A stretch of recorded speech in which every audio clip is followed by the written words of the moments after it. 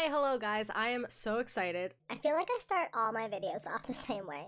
I'm always excited. I am particularly excited though for this video. This is my very first Sims build video. I've decided to turn it into somewhat of a build challenge for you guys. The idea of this was to create a house with the shape of the letter that was still functional, but also kind of fun to, kind of fun to look at. So I'm going to show you what I came up with, my version of the letter A. The only rules I think I would have to say would be don't make the whole of the A a room, leave that unroofed. You don't even have to use that or turn it into an outside area, but I think it would defeat the purpose if that part was closed in as an extra room. I hope you guys enjoy this video. This is the letter A. So the idea for the shape of this house is I wanted it to look like the letter A without any like super harsh diagonal edges, because in my mind that's not really functional as far as like a layout of a house. So I took inspiration from an 8-bit pixel style font to start with as kind of the floor plan of the house, I guess. So you can see here it is very clearly the letter A. It is a fairly decent house size. We're just gonna ignore everything that I do with the roof here because I am so bad at building roofs. I just thought the inside of the house is what I want to focus on. This is my first build video, and like I mentioned before, I'm not great at building, so I didn't really want to focus on the harder parts of the build. I just wanted to focus on like the floor plan and the functionality of the place inside. Yeah, as you can see, I was having a really hard time with the trim around the house. This is where I divide up the rooms. I kind of wanted like a master bedroom, I wanted a kid's bedroom, I wanted a kitchen. I thought about doing a little powder room off of the main bedroom, but I decided against it, and I decided to also make the study a little bit smaller. And I do adjust the kids' room to be a little bit bigger as well.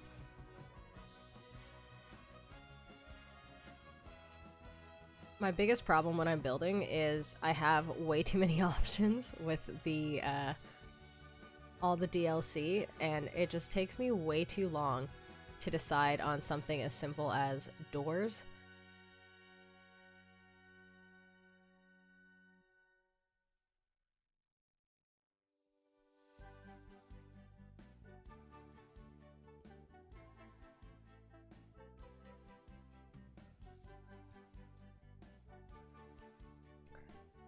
There's a lot of twisty and turnies in this with the camera angle and stuff.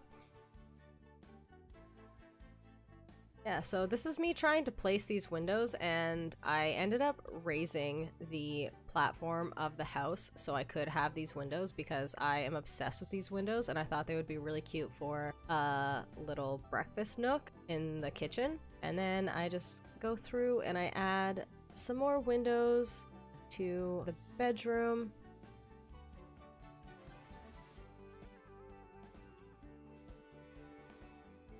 And then for the study, I wanted it to be a super open, sunny place, and I went with the biggest windows I could find, and I literally, as you could see earlier, I pulled out the wall a little bit just to make the walls even so I could fit 2 full windows down on that end. And I just put some more placement windows just to test with it. Chances of me keeping them there weren't huge, but now I'm just adding trim, or the foundation trim, all around the house, picking an outside color for it. Too many options, trying to decide on the right door. But part of this challenge I wanted to mention was the middle spot where the whole of the A is. the point of the challenge is for it to look like the letter A, so I really wanted to avoid having that as a room. I wanted to keep it an open space. I felt like if I had turned it into a room, it would kind of just defeat the purpose of trying to work with a weird shape. So instead you get a garden in the middle of your house, I guess.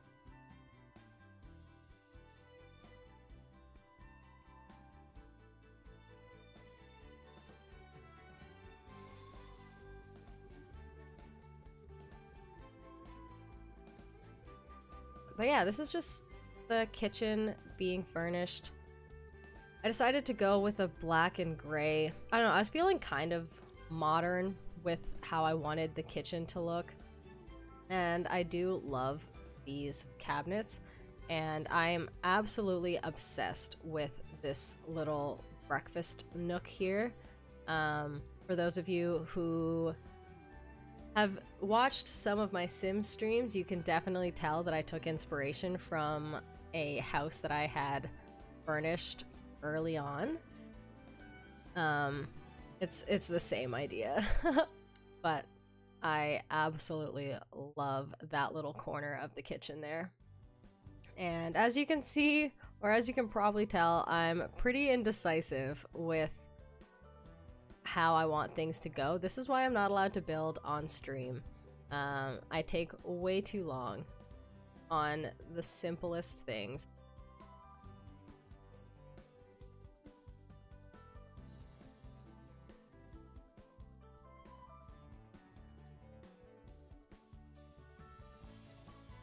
I don't know why I thought maybe the fridge would go there.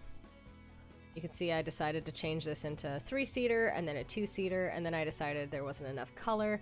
Because I have those fun colors on the chairs for the island, I wanted the same kind of feel for the rest of the kitchen, so I went with these kind of funky looking chairs in this really nice same palette pastel green. And I have a little bit of trouble trying to... yeah. I have a little bit of trouble trying to decide where or how I want this to go, and I think I finally decide to just make it a 3-top up against the wall there. I mean, there's still 2 seats on the island, so there is like seating for 5 in the kitchen, and let's be honest, how often do the Sims actually all sit together and eat? Half the time I have them going to sit on the toilet and eating, so it's all for looks, I'd say. But yeah, I'm just making it look a little lived in, adding some little clutter things. I love this fruit basket. I don't think I've ever used it before. This is probably the first time I had found it. Little salt, pepper shakers on the table. And here I think I'm looking for a specific hot cocoa. Oh no, this is the knife rack. Next one is the hot cocoa. And I can never seem to find it when I'm looking for it. So I did jump a little bit there because it took me forever to scroll through everything to find it.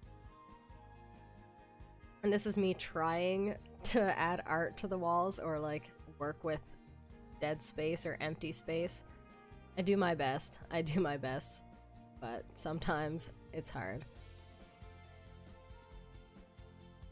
And I just gave up on that room completely. I think I go back to it, but I decided to work on the bathroom, and I just wanted a really quick, since it's the only one in the house, I wanted it to be a bath shower combo, because the bathroom is kind of small. There is enough space for everything that got put in here, but it is probably closer to being a starter home.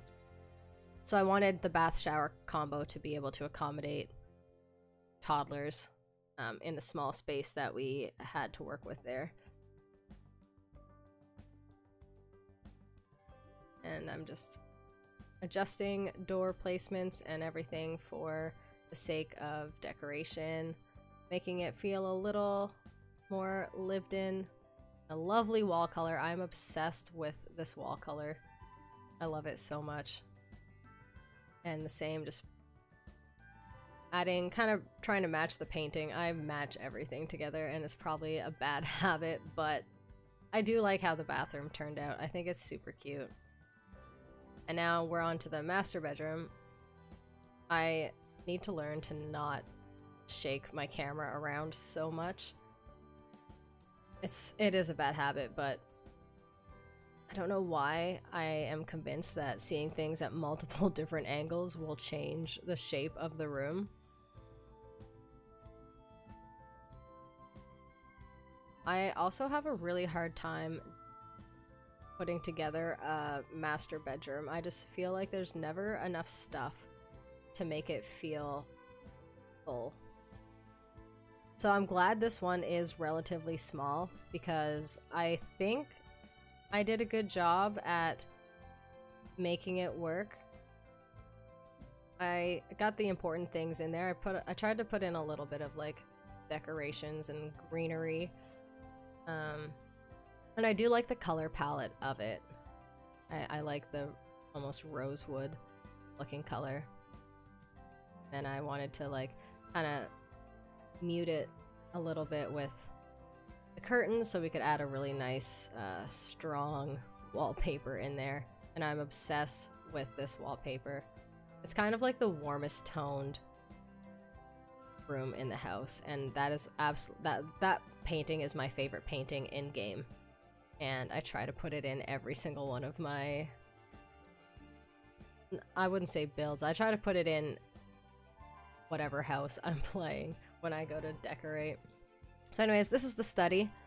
I kind of wanted it to be like a office study feel, so that's why I just added a little seating area in the corner. And I think this is me telling myself, don't overdo it with yellow. And it looks like I was gonna overdo it, but I did end up changing it out a little bit. But I wanted it to have like a nice seating area if whoever is living in this house maybe has clients or whatever their business is, business meetings, just a really nice cozy little nook there to have coffee or whatever you feel like drinking at the time. And yeah, I wanted to add a bookcase.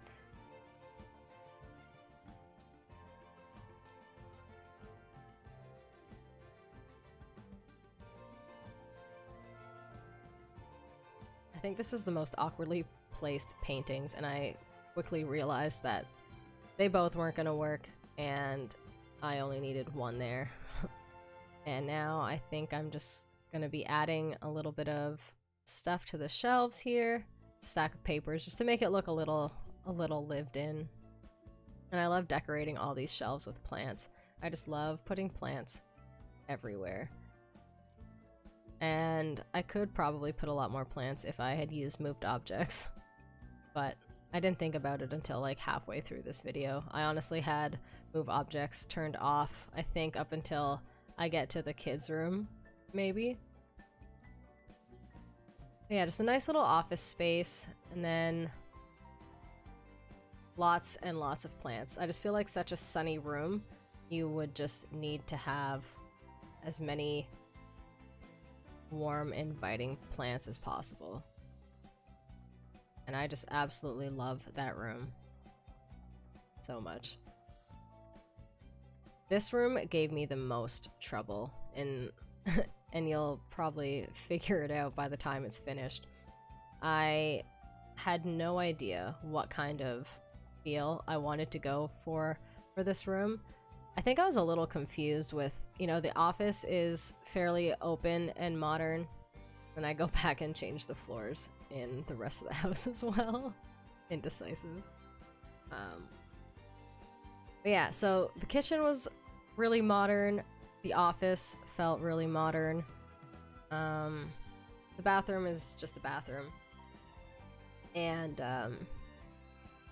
the bedroom was really warm and not like a super country vibe, but definitely not like an upscale modern vibe. And then I still wanted it to feel like really cozy and homey, but still be modernized slightly.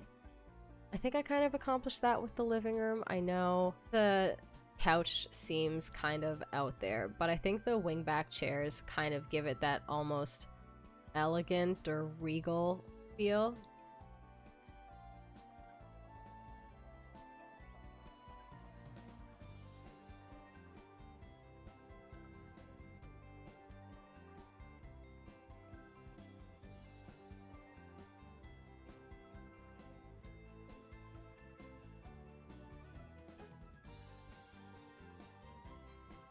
this whole room with the coffee table and the spacing and everything just gave me so much trouble. Also, this is my favorite light.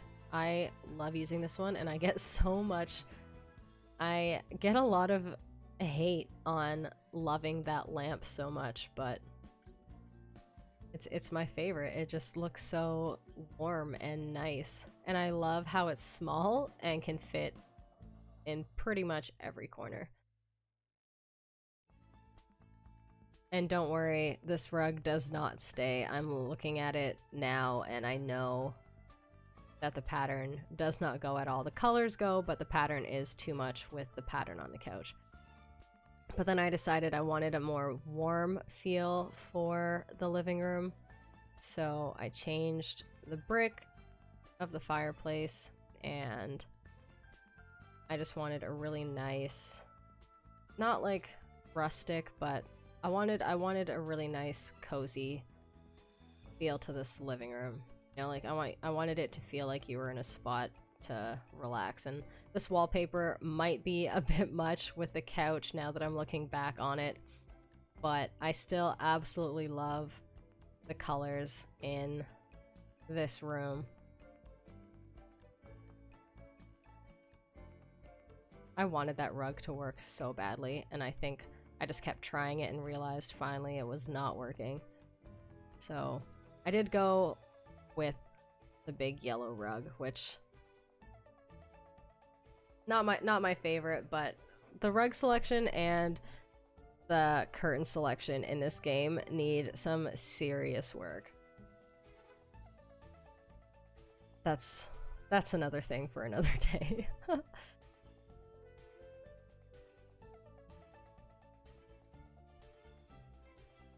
This is where I turned move objects on, finally, to place some things on the fire mantle there, because they wouldn't let me with the TV.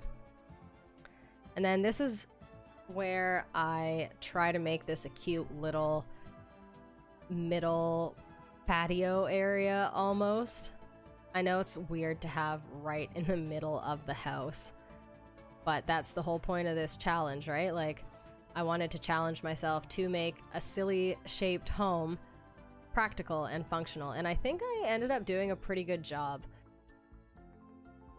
The hanging lights in here are just absolutely adorable, and it kind of gives me almost like, not an apartment feel, but almost like city living, but not, you know, like, I feel like this is something that you would find in New York, where everything is so crowded and there's not a lot of space for yards or greenery in apartments, and, you know, maybe somebody would try to add a little bit of outside to their inside. So I do like what I ended up coming up with here. I think it's really a nice spot. And I don't know, I think I ended up going with, yeah, I don't know why I wanted to get a bee box here, but I just thought it was a cute little thing to add. And I put a little planter there in case they wanted to, like, plant something else.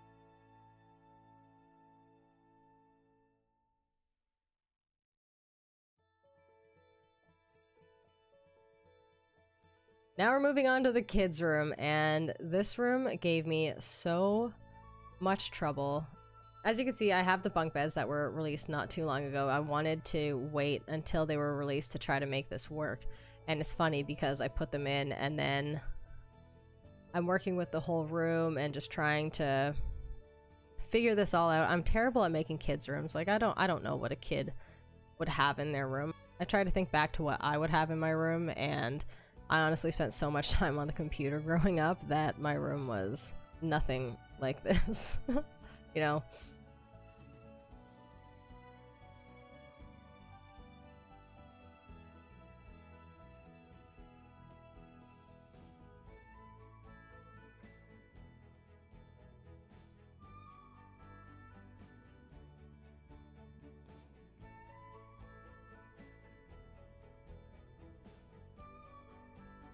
I tried to make it feel like kids could have been living in it.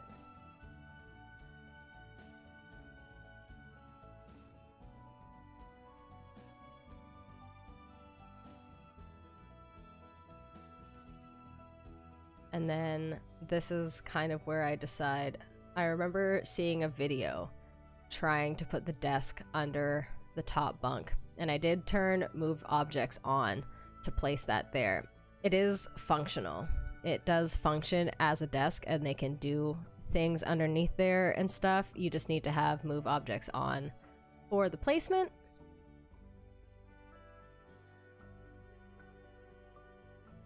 This room gave me such a headache. Like I said, I'm so bad at kids' rooms. I just was staring at this with no idea what to do.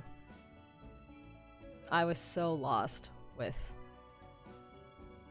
any sort of direction.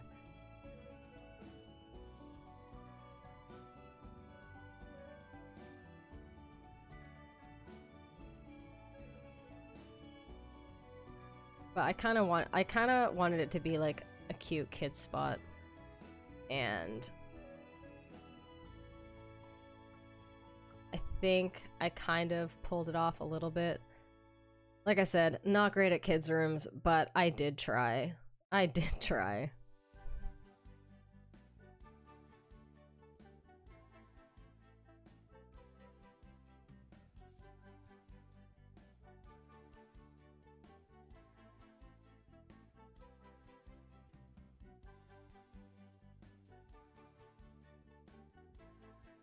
Here I'm just putting up some cool posters that I think had gotten updated with the release of the bunk beds, just to give it a little bit more of a personal touch.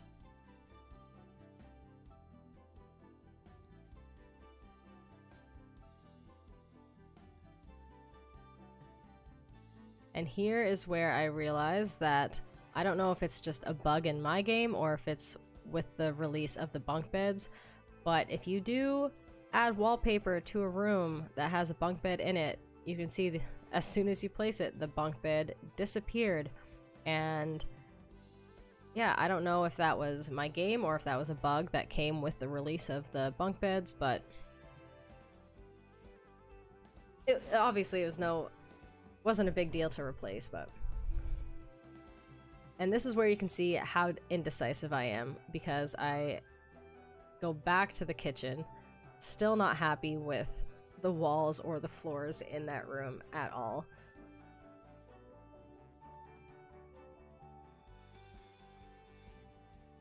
I tried to make that kitchen so modern, and then I just completely threw in some kind of weird country twist to it with that wallpaper. I don't know what I was thinking, but I like it. I know my taste is not for everybody, and it's probably like mixing genres or mixing styles super badly, but that's me. And I guess that's the fun of a challenge, is you guys can look at this and say, nope, this is everything that I would do differently. And as you can see, while I'm finishing off the smaller details of the house, I'm finding little things that I can put in different spots. I put a little craft pack in the kids' room, and there's a magazine rack that I added to the living room. Just trying to fill up some of this empty space here. I never know what to do with hallways. I honestly don't usually do a lot of hallways in my builds because I don't know what to do with them, but the way that I laid this floor plan out, there is quite a bit of hallway space that I struggled to decorate. But my go-to is just to throw up a lot of paintings on the wall, and that, I mean, you're walking through most of the time, you don't see that anyways. I know myself, I spend a lot of time in 3/4 walls, and a lot of it gets cut out, so I just threw pictures on the walls to try to make it look nice when you did have walls up. I also found Baby Yoda and knew that that had to go in the office somewhere in my build, and I got rid of the stack of newspapers because I just thought the office looked so clean, and those just kind of made it look a little messy. But here we are just adding more paintings to the hallway, changing up colors a little bit. Like I said, I don't really know what to do with this kind of space, but I did what I could.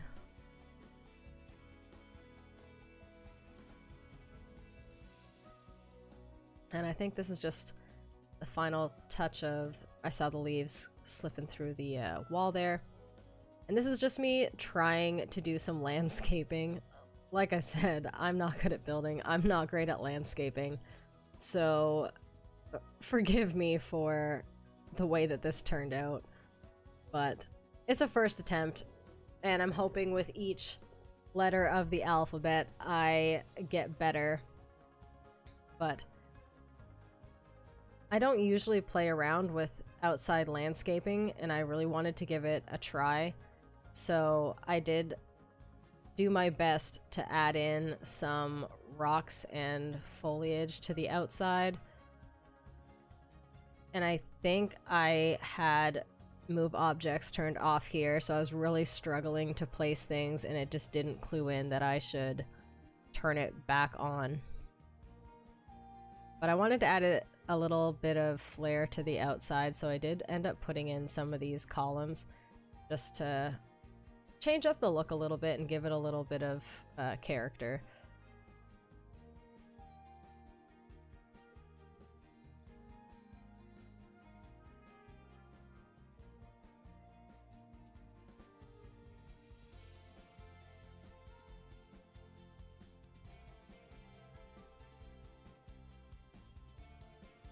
I don't want to talk about my struggle with flowers, okay? And I think this is where we leave it. So, yeah, this is a final look at how I ended the rooms. I think I did an okay job. I mean, the main goal was to make the letter A shape work as a functioning starter home, and yeah, my window was messed up there, so I just had to give that a little fix.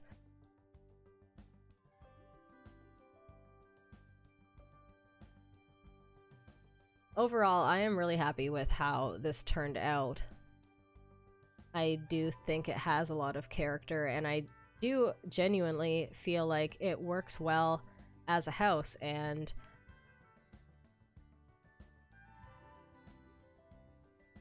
I don't even think looking at it from the top you would really clue in that the shape of it is supposed to be the letter A.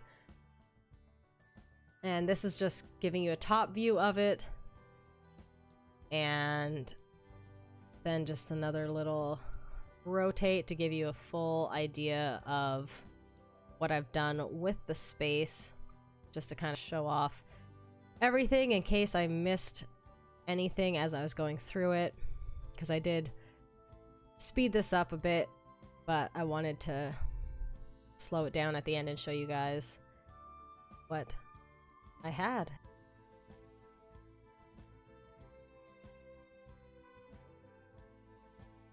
This is just the outside, again, trying to spin it around. I'm terrible with camera angles. I'm so sorry, you guys. But, yeah, this is the letter A in all of its glory.